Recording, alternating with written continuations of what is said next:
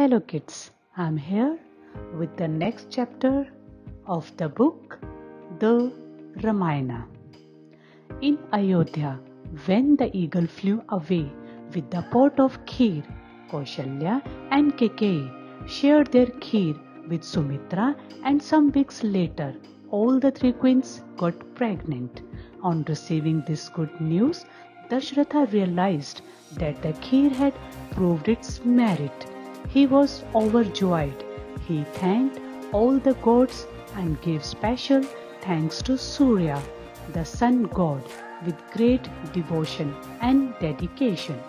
He was sure that the Surya Vansha would prosper due to the Surya's blessings.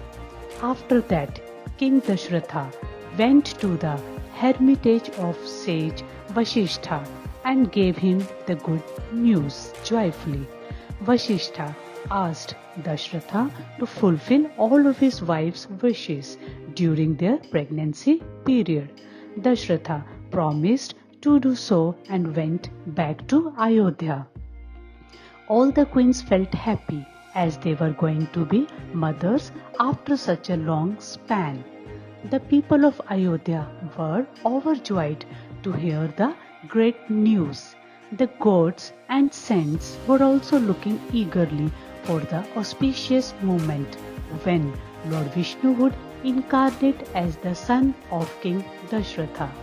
On the 9th day of the bright half month of the Chaitra, Lord Vishnu came down to earth as the son of Kaushalya. After that, Kaikeyi gave birth to one son, while Sumitra gave birth to two sons. Saints and the gods were happy to receive Lord Vishnu on earth. The people of Ayodhya were overwhelmed with joy.